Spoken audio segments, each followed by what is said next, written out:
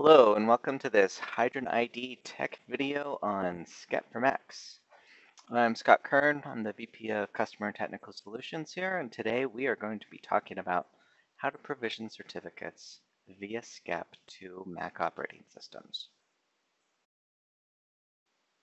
We offer a number of connectors to make it easy to provision certificates from your PKI as a service.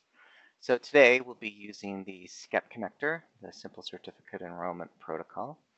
That in conjunction with the SCEP client that's built into the OSX Profile Manager. And of course, all of that will be running from a Mac laptop or desktop. So to get started, we're going to open up the OSX Server's Profile Manager.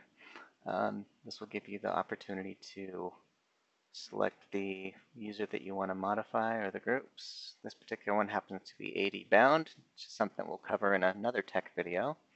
I'm going to choose user Skern.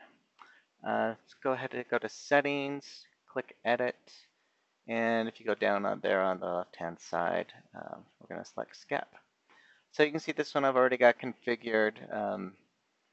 The URLs, the challenge phrase, all of that's customized for your backend PKI that we're hosting. So those are kind of grayed out in this particular video. Once those are configured, it's as simple as going ahead and clicking OK.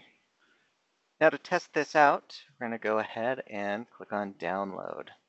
So the user can always go to their My Devices page to do this. It's going to ask me if I really want to do this because it hasn't been signed. I'm going to go ahead and click install. It's going to make the request to the SCEP endpoint on our side. We'll sign the CSR. We'll send that certificate back to Mac operating system. It should install here in just a couple of seconds. You can see it's now come back. I've got a new certificate on the device. Of course, that cert's not real if I can't see it in keychain, so let's go take a quick peek here. You now see we have scottmac2.hydrogenid.com. Same validity date. And that pretty much wraps up using SCEP to provision certificates to Mac operating systems. Thanks very much. If you have any questions, you can contact me or just go to our website. You can send email to info@hydrogenid.com or give us a call.